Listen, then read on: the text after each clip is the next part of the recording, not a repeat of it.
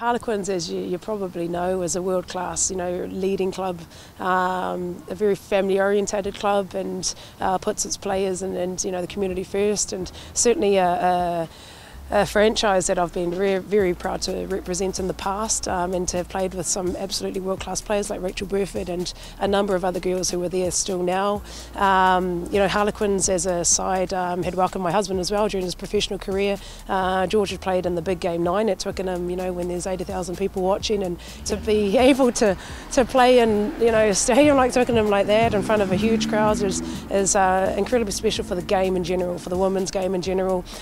We spoke before, Rachael and myself, about being incredibly proud of being involved in franchises where, in Ireland, I genuinely believe Leinster is a pioneering province, and regardless of that, we're still trying to push standards and drive the game, not only within our area but globally, and it's events like this that certainly show the example, and I'm incredibly humbled to be part of that. Harlequins is a really proud club of what it's done with its women's programme.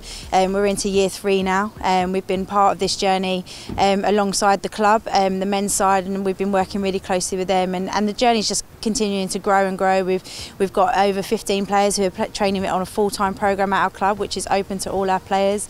We've been in 2 finals and come up short in the new Tyrrell's Premier 15s, and this year we'll be hunting for that again. But yeah, the club has come on leaps and bounds. It's definitely the leading club within the Tyrrell's Premiership in terms of what they're doing on the pitch and off the pitch, and yeah, it's definitely London's #1 club.